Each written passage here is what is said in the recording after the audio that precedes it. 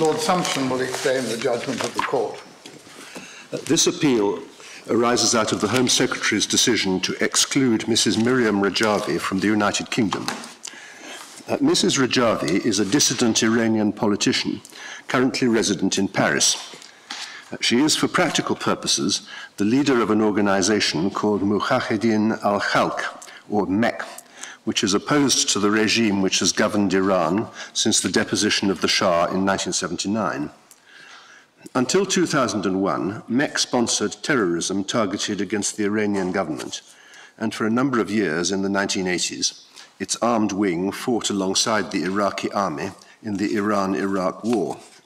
It was at one stage a proscribed organization under the Terrorism Act 2000. However, after it renounced terrorism in 2001, its prescription as a terrorist organization was revoked in 2008 by the tribunal charged with hearing appeals on behalf of proscribed organizations. It is common ground that it is now committed to pursuing its objects by peaceful means. And because Mrs Rajavi is not a European Union citizen, she is not entitled as of right to enter the United Kingdom. She requires leave to enter. Under the immigration rules, the Home Secretary may personally direct that somebody in that position shall be excluded from the United Kingdom if she considers that that person's presence here would not be conducive to the public good. In 1997, the then Home Secretary exercised this power by directing that Mrs Rajavi should be excluded. He gave two reasons. One was that her presence here was undesirable for reasons of foreign policy. The other was that it was necessary to take a firm stand against terrorism. She remains excluded to this day. In December 2010, Lord Carlile asked the Home Secretary on behalf of a group of parliamentarians to revoke her predecessor's direction so as to enable Mrs Rajavi to enter the United Kingdom in order to address parliamentarians in the Palace of Westminster about the situation in Iran and the rest of the Middle East.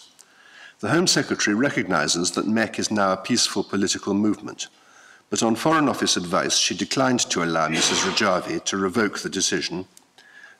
She declined to revoke the decision in Mrs Rajavi's case for reasons of foreign policy.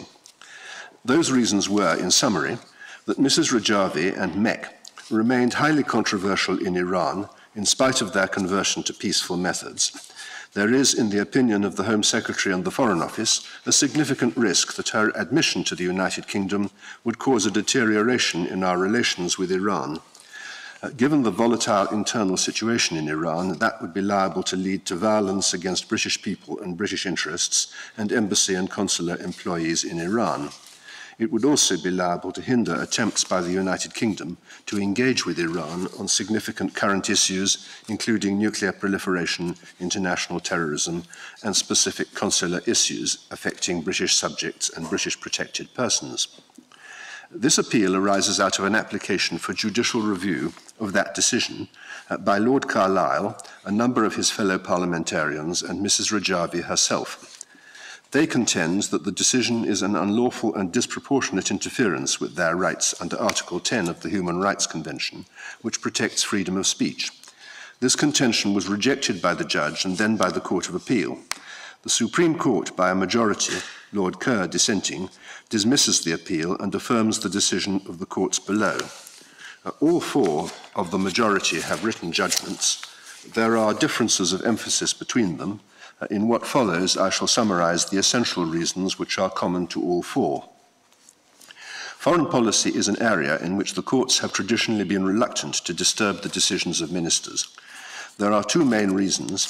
One is the constitutional separation of powers, under which government decisions in the conduct of UK foreign policy are regarded as peculiarly the province of ministers.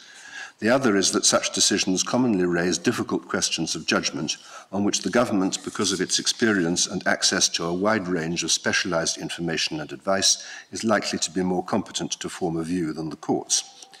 Since the Human Rights Act incorporated the Convention into English law, it has been clear that when a Convention right is invoked, it is ultimately for the court to decide whether it has been unjustifiably infringed. However, the two factors which I have mentioned remain powerful elements in the court's decision, and particularly in its assessment of the evidence relied upon by the government to justify their decision on foreign policy grounds. In the present case, it is common ground that the applicant's Article 10 rights were engaged by the Home Secretary's decision. Article 10 is, however, a qualified right. It is open to the state to curtail freedom of speech on grounds which are provided for by law and are necessary in the interests of, among other things, national security, public safety, and the protection of the rights of others, provided that the measures which it takes to protect these interests are not disproportionate to the underlying problem. The first argument advanced on behalf of the applicants is that the Home Secretary is not entitled to take account of a threat to the United Kingdom's interests and policies which arises from threats emanating from people who do not share the United Kingdom's democratic values. The Supreme Court rejects that submission. The Home Secretary is not concerned with the democratic credentials of those who threaten the national security of the United Kingdom or the safety and rights of others. She is only concerned with the gravity of the threat and the consequences if it were to materialize when measured against the interference with the human rights involved. The second argument advanced on behalf of the appellants in effect invites us to say that the Home Secretary's judgment on these matters was mistaken. The Supreme Court declines to do so. A predictive judgment by the Foreign Office of the likely reaction of a foreign country to a UK government decision is not easy to test empirically. It is a question of informed and experienced judgment by those with direct experience of dealing with these matters, experience which the courts can rarely match.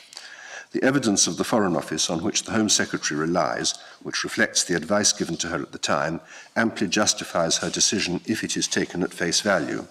There is no reason not to take it at face value.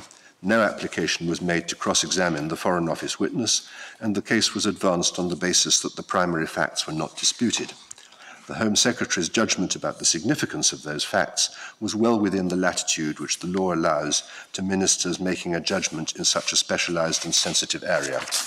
This court cannot quash her decision without a proper evidential basis on which to do so, and in this case there is none.